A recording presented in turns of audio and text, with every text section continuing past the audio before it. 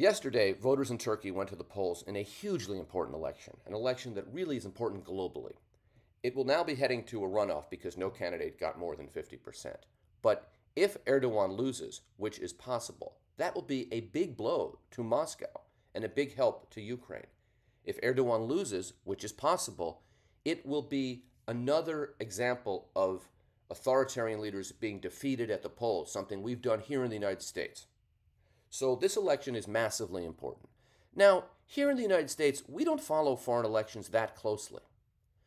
And that's unfortunate because we need to. But you might ask, why don't Americans know a lot about what's going on in an election in Turkey? Well, one reason is the media doesn't tell us.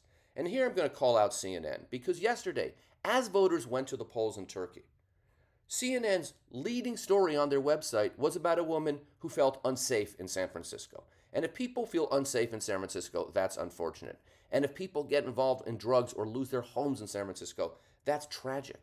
But to run an article about how someone feels, absent any data about how safe the city is or how little violent crime there is here, because you think it will get more clicks than covering one of the most important elections in the world, outside of the United States, to American readers and international readers, is really media malpractice by CNN.